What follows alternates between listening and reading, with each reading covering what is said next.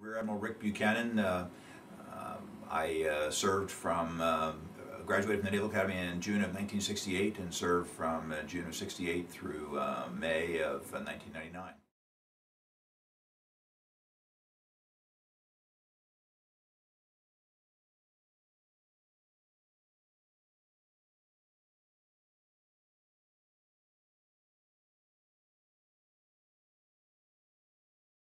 I chose to enter the Naval Academy as my commissioning source, and I was in high school in Villanova, Pennsylvania, and enjoyed all of what the Navy represented that I had been exposed to while I was in high school.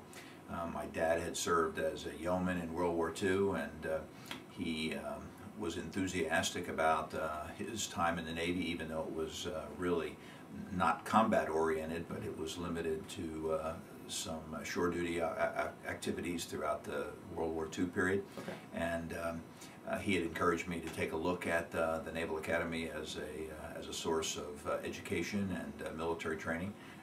And so I applied and was accepted and started that particular training program in June of 1964. So for the 4 years that followed that particular experience, I had the pleasure of going through the Naval Academy, which for the first year was probably not a pleasurable experience. Being a plebe at the Naval Academy is a time of transition. Okay. It really is intended to take individuals from their status as civilians and make them appreciate the importance of understanding responsibility as a military person, understanding how to follow orders, understanding the importance of being a teammate and a shipmate, and the necessity of being able to help individuals who might be struggling get through some of the tough times that they might experience.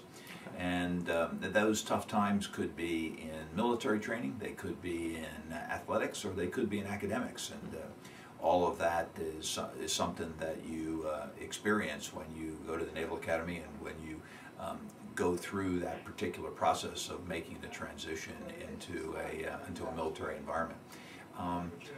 Back in the years when I was doing it in the 60s, there was a lot more activities that were probably on the margin as far as being appropriate, but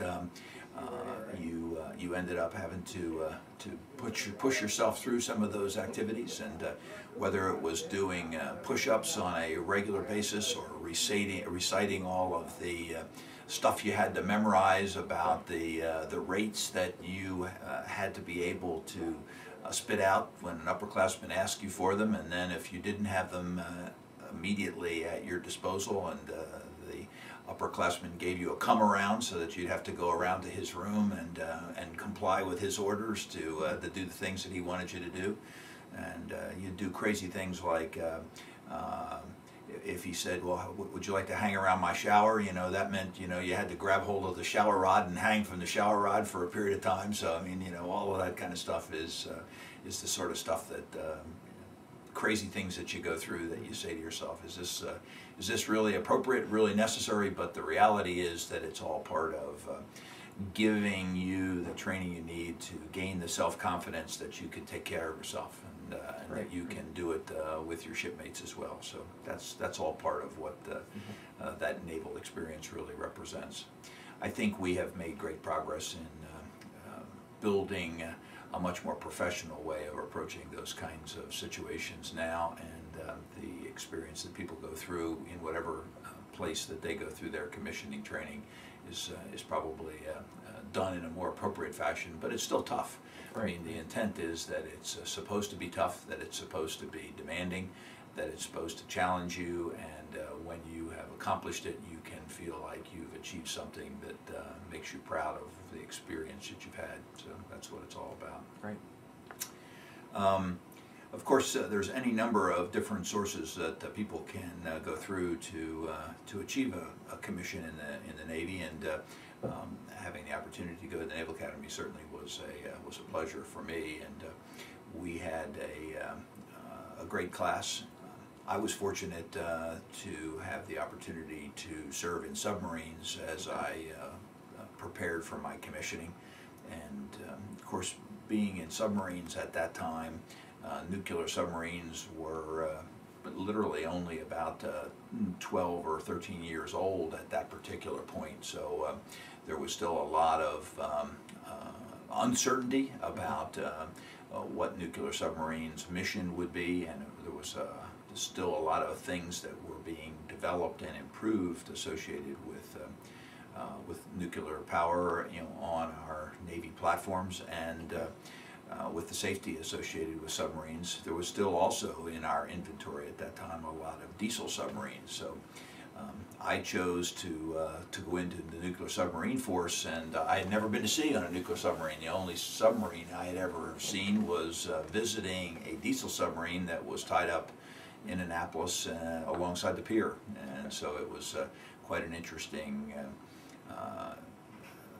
decision-making process when you come right down to it. And of course, I was, you could either call it privileged or challenged to go through the process of being interviewed by Admiral Rickover during that particular selection process. And as many of the interviews were that Admiral Rickover conducted with the candidates for nuclear power training, it was short, measured in seconds as opposed to minutes or hours. But he challenged me and said, "Why aren't you getting better grades? Why aren't your grades improving?" And of course, one of the things that was always expected was that if he asked you that and you told him that you were going to improve your grades and then you didn't improve your grades, you were going to be held accountable for your comment that you make. But fortunately, he accepted me into the nuclear power program, and I was able to then prepare for that particular training process subsequent to my graduation from the Naval Academy. So upon graduation, I spent a couple of months at the Naval Academy participating in the plebe summer training program as a commissioned officer. Okay. So it was an interesting experience to see the other side of the equation from what I had experienced when I was as a midshipman going through plebe summer. And then I went through nuclear power school and nuclear power prototype training, which was a year-long period that took individuals from the beginning of that academic curriculum through to completion of qualification as an engineering officer of the watch in a land-based nuclear reactor. Okay. And this was part of the program that Admiral Rickover and the Naval Reactors Organization had established as a way of ensuring that the individuals who received that training were capable of completing the training and establishing their skills such that they could qualify as an engineering officer of the watch on a land-based reactor. And that prepared them then to do a similar qualification on a sea-based submarine or carrier or cruiser, which at that time were the three kinds of ships on which we had nuclear reactors. Upon completion of that 12 months of training in nuclear power, I then had the opportunity to go to submarine school, and I spent 8 weeks going through submarine officer training, and I did that in Groton, Connecticut at the submarine base in Connecticut. And during that particular period, they introduced us to the fundamentals of what submarine operations really represented.